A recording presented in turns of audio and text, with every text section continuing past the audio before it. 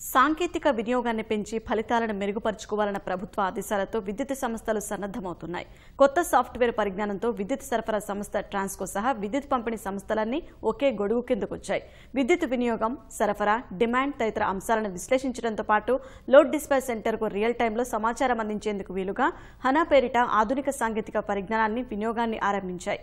వనరుల్ని సద్వినియోగం చేసేందుకు హనా ట్యూన్స్ సాంకేతిక పరిజ్ఞానాన్ని వినియోగించాలని నిర్ణయించారు.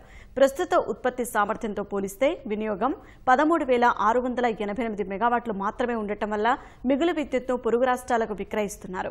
థర్మల్ పవర్ స్టేషన్లు, జల విద్యుత్ కేంద్రాలు, సౌర, పవన విద్యుత్ కేంద్రాల నుంచి వస్తున్న విద్యుత్ను గ్రిడ్కు అనుసంధానించడంతో పాటు ఎంత మేర సరఫరా అవుతుందన్న విషయాలను, ఎంత పంపిణీ చేయాలన్న అంశాలను క్రోడీకరించేందుకు హనా విధానం ఉపకరించనుంది.